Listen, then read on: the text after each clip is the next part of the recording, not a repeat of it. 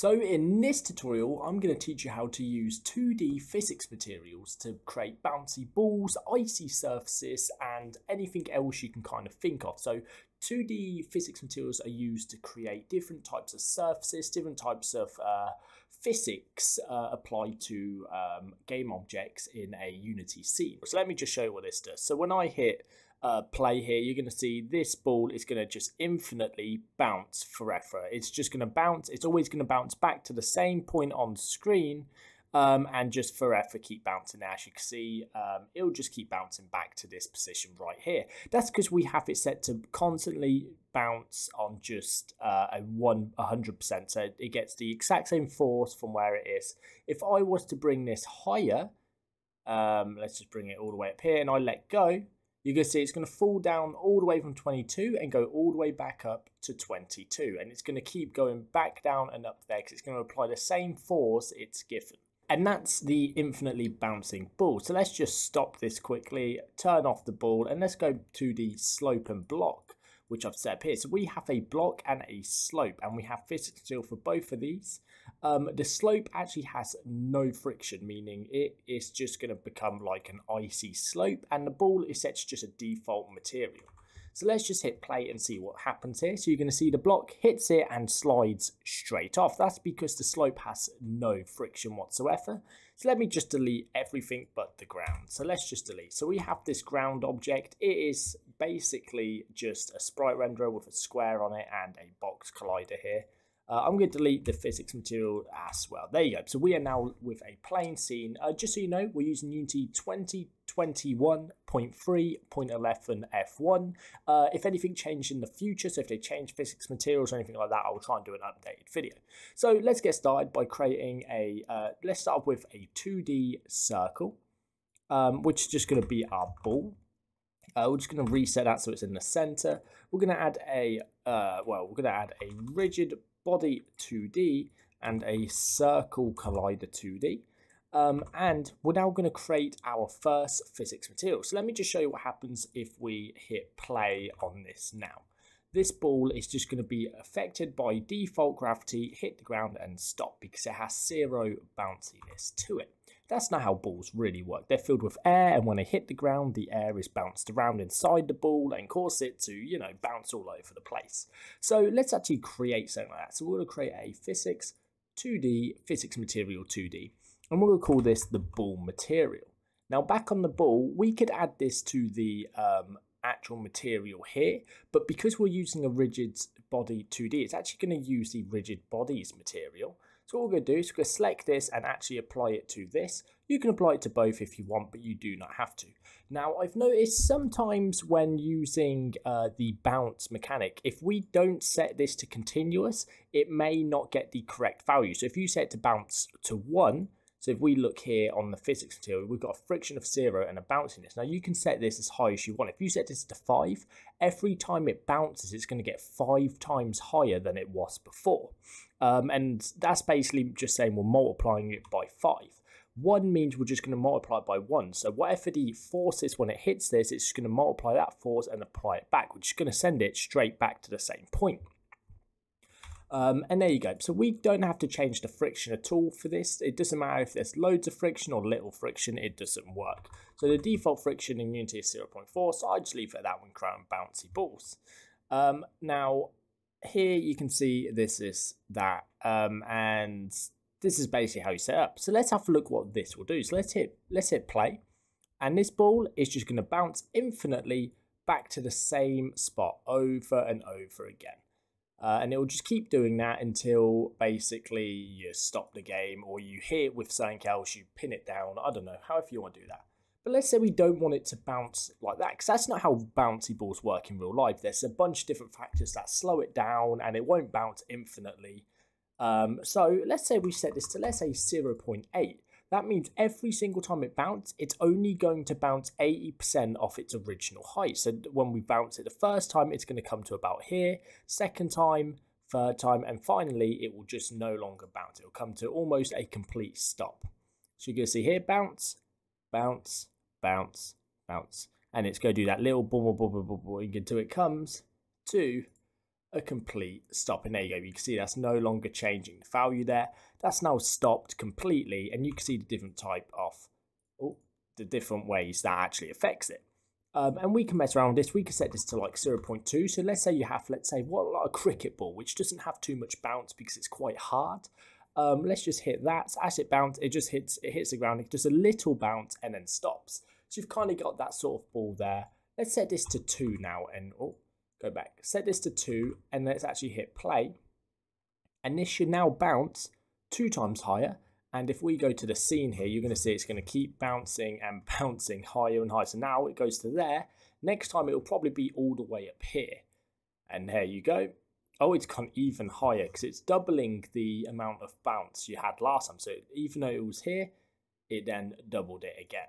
So we can mess around with this. Let's say if you want it to incline slowly, you could do something like 1.05. And that should slowly get bigger and bigger and bigger, the bounce. So it goes to there, and then there. And this should slowly, if we go to the ball, you'll see this goes slowly above 1, so that's 1.3. As you can see, it's getting higher and higher. It's almost touching the roof. And it will just keep on going. It'll keep adding that 0.05 to the bounce every single time. Look, it's about to go off screen now, and there you go. So you can see how that affects it. So that is the how you create like the bounciness and how you use the bounce. What about friction? So you could apply friction to this ball. It's not going to do too much for this case. It's only bouncing straight down. But if you're bouncing at an angle and you apply more friction, then it's going to lose some of that bounce. So let's zoom back in. Let's say you bounce a ball and you go this way and you have a high friction. When it hits that, it's not going to bounce as far that way. However, if you set this to 0, it might even slide as it hits and bounce away. But another way we can do this is, let's say we duplicate the ground quickly. Let's change this to something called the slope. Let's turn off our ball for this example. Let's put this down to 5 and let's minus 3.5. So there you go. We got all, it's just 3. There you go. So we now have a slope here. Now, so we have a slope, and let's rotate on the z-axis just a little bit, or let's rotate it quite. Let's do 20. There you go. So that's quite high. Let's then get a square. So if we use a ball, it doesn't matter how much friction we apply, it will always roll because it's a circular object, unless we froze the rotation on the z-axis. So the best way to show you how the slope or the friction would work is by using a square, because squares do not actually, they're not round, and when they hit that flat surface, they're going to not slide around. So let's call this the block. Now, on our slope, we want to create a new physics material 2D. So let's create a 2D physics material and call this the slope material. Now, we're not going to have any bounciness on this slope. This slope doesn't actually bounce at all. It doesn't have any sort of bouncy properties. And it's not like a trampoline. We're not just planning to make this a bouncy surface. So what we want to do is actually add friction. So we're going to set the friction to about 1 here. And with the block, we're just going to add a box collider 2D and also a rigid body 2D. Now, we're not actually going to add anything else to this other than reset transform. And let's just hit play and see what happens. Oh, we forgot to apply the actual slope material here. So don't forget to do that. So here we go, let's hit play, this goes down, and you can see it kind of rolls, but it doesn't slide off. Now let's go back to the slope material, and let's turn this down, let's say 0.4. Let's hit play, let's see what happens. So when it hits that, it still slides, and you can see it actually slides off the platform because the friction is less. So that is kind of how you create that sort of slide. Now let's say we do a lot less, let's say we have more of an icy effect. So let's change the rotation of our slope to something a lot smaller, like 5. So you can see there, it's only a small surface. Now, if we go back to our slope and we set this to 0.4, like the default, and the actual block, the block doesn't have a material. So let's just hit play. Now, as this falls down, you can see it slides a little bit. It literally stops basically after, well, a couple of milliseconds there, which is fine. But if we go back to our slope and we lower this, let's say 0.2 now, and let's hit play. Let's see where it ends up here. You can see it, again, didn't slide too much. But now let's set this to 0. So this is going to have no friction at all. However, the block will have a little bit of friction, But when it hits this slope, you're going to see it's infinitely sliding off because friction multiplies to friction. So if this will have by default 0.4 friction, but this has 0. So 0.4 multiplied by 0 is still 0. So you can see here, it just slides right off.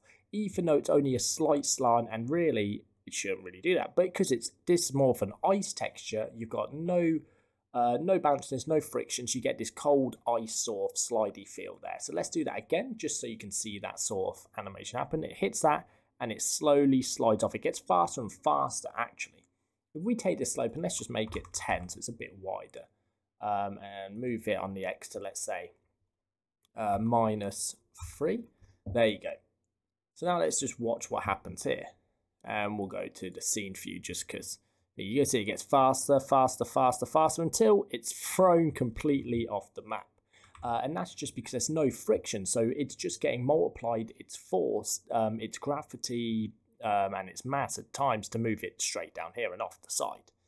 And that's kind of how physics materials basically just allow you to change how the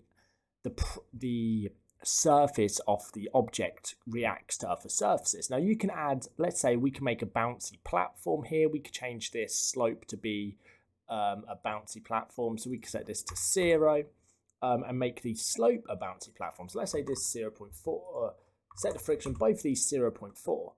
The block, however, is going to have no bounciness. So when this comes down, it's just going to hit that and bounce a little bit because this is more, as I said, it has some of the bouncy. Let's change this to 1, hit play, and you're going to see this now becomes another infinite bouncing platform. So it's kind of like a trampoline.